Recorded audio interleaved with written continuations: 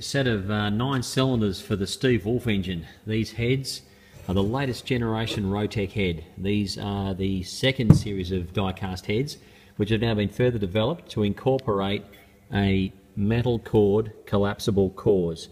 So there is absolutely no sand used in all of these heads.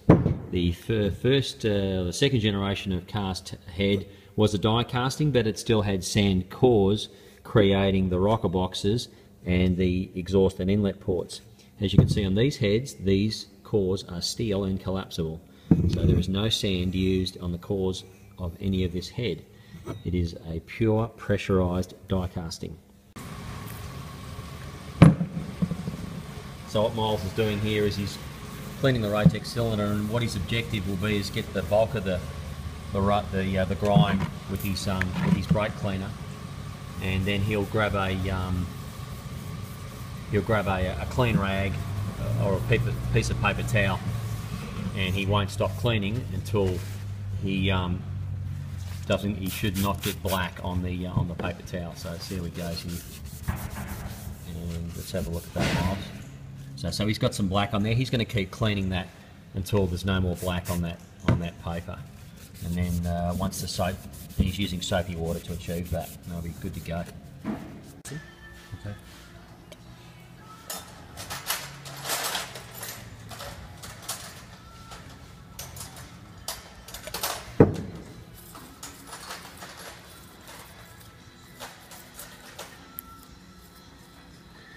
Separate these gaps at 180, and the oil scraper, set that gap at 180 as well. There's two scraper rings there.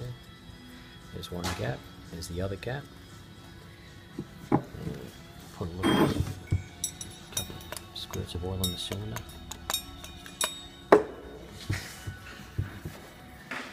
Swish it around a bit. This is one of the best tools we've ever made at Rotec. It's a ring compressor. You just slide it in, notch to the bottom, slide it in, barrel up.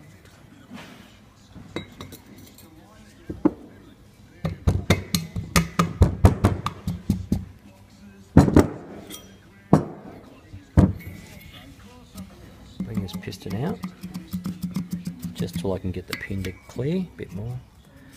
That's good enough. Okay.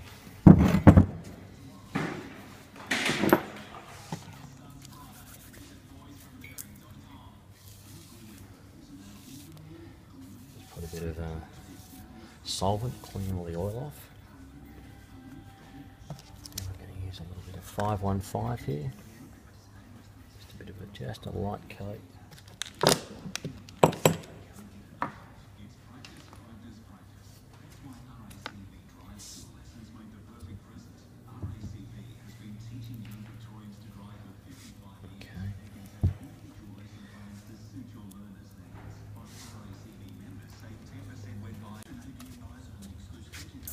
Put an O-ring on here.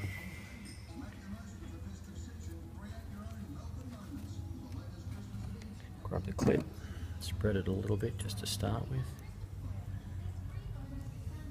Put a bit of pre-tension on it. Just a bit. Common, no?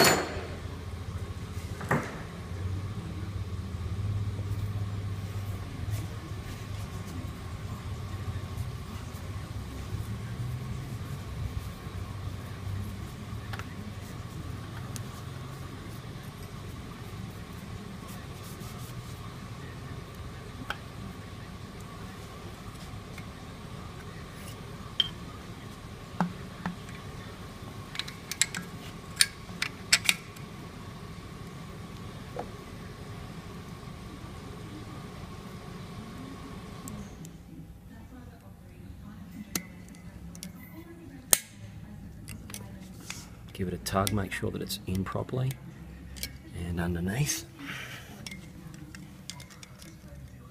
Yep, that's okay.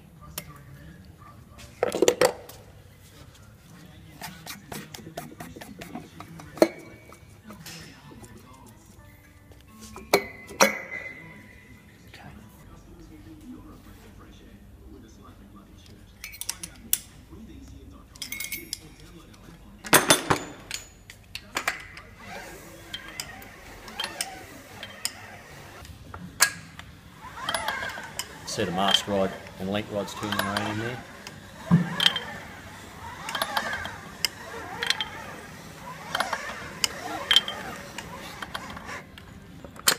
watch my arm as it comes around.